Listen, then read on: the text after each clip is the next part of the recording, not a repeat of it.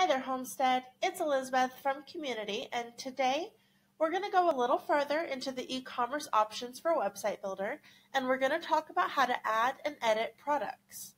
Now, this is obviously one of the first things you'll want to do when you set up your store is add what you're going to be selling.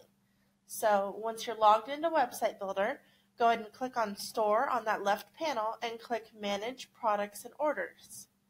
Now, when you first create the store, you're going to see this screen. It says, Welcome to your store, and it'll give you the option to add your first product. So click that, and at this point, you can choose whether you want to sell a physical product or services like classes, car detailing.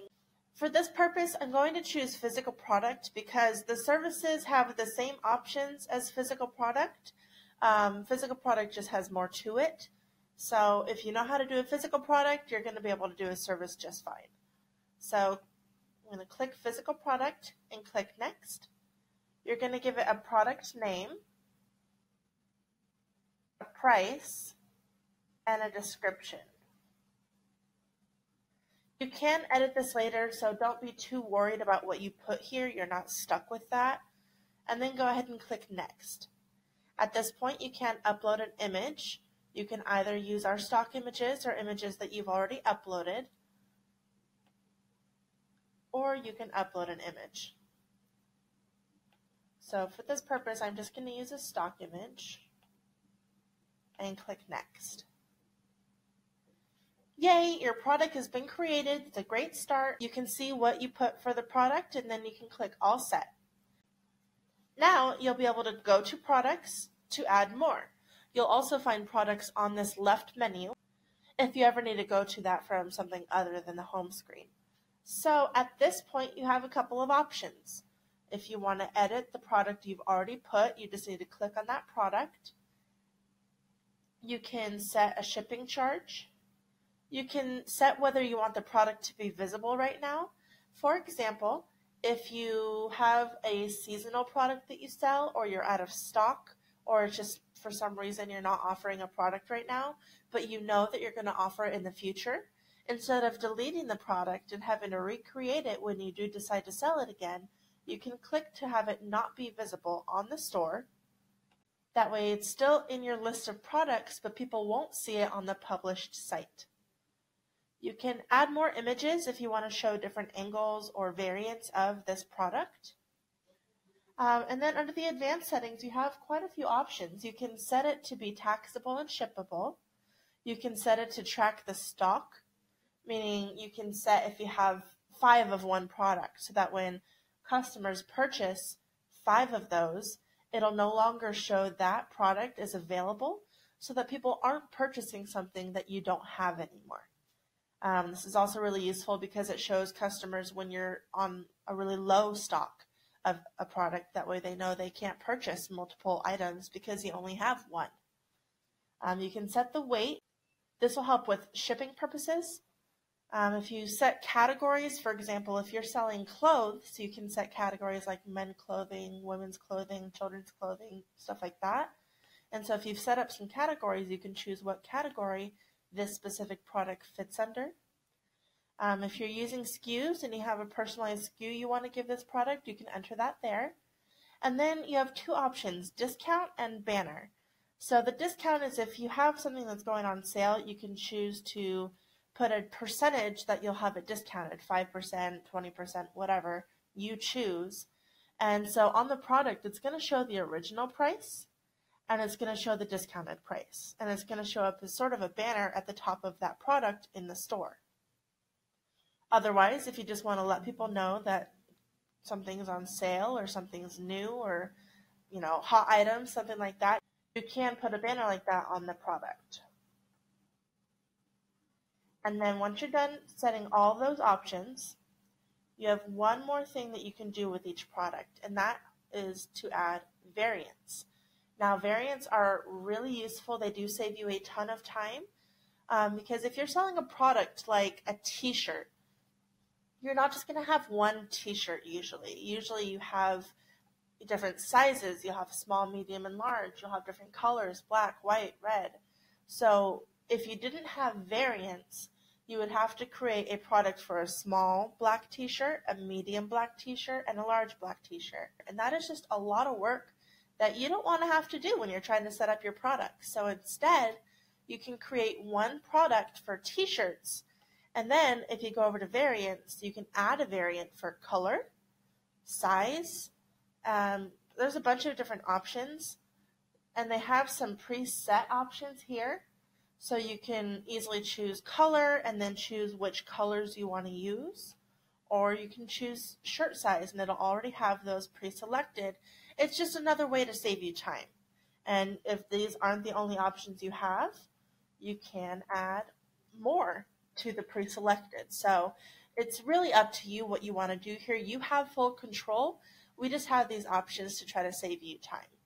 So once you've got that, click Save, and then you'll have those variants. So if a large t-shirt costs you more than a small t-shirt to make, you can make those adjustments from here.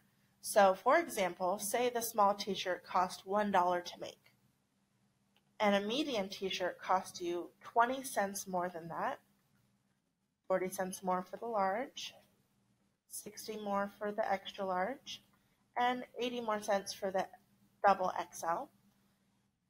You can add the additional charge, not the full price here, but just how much extra it cost you from the cheapest option. And our system will automatically total that up to give the actual price for that size. So when customers go to your store and go to the t-shirt product and select a different size, it'll show them the accurate price for what you want them to pay. Another option from here is you can enable stock for each variant. So for example, if you only have 5 small t-shirts, 3 medium, 2 and 1, and then you currently have no double XL. You can set those so that each variant for the product is tracked. So when they go to the store and they select their specific variant, they're going to see the stock that you have left if you're getting low or if you're out. And you can add more than one variant to a product, like color and size, and then people can choose what they want to buy from that product screen. Another option that you have for products, you can import a bulk list of products.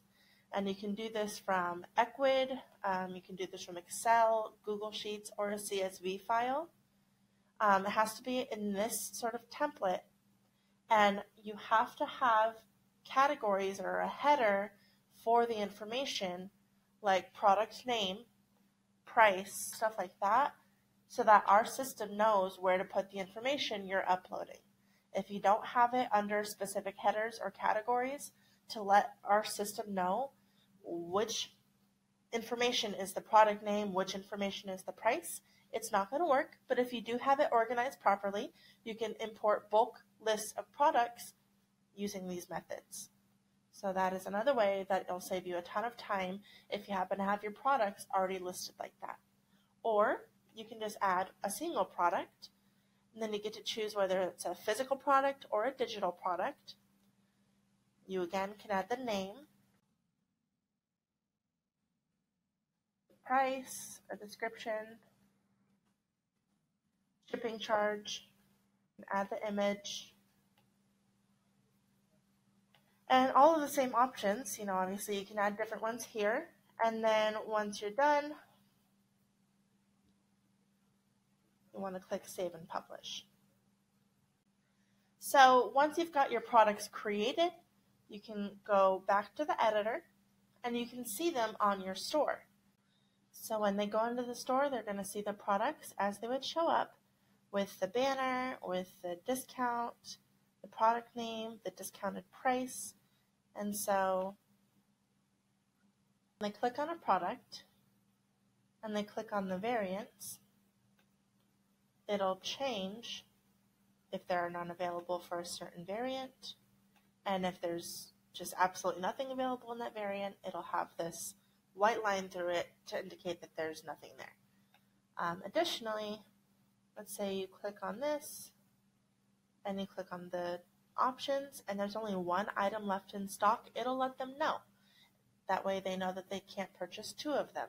So it's very useful in preventing customers from purchasing something that you don't have. So definitely recommend taking the time to set up the stock options in your store. It's a little bit tedious going through the numbers, I understand, but it is worth it in the end. So that's how you add and edit products in your store and how they show up. So on the next video, we'll be talking more about the digital download options for those products, so stay tuned for that.